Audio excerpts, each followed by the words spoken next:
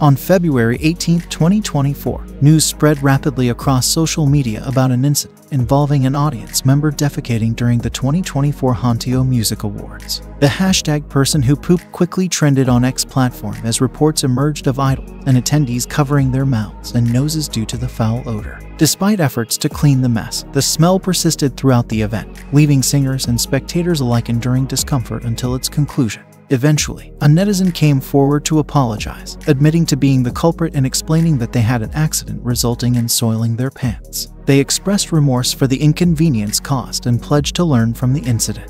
Following the event, the individual issued a public apology on their X account, expressing regret for the discomfort caused to others and offering to cover laundry expenses for those affected.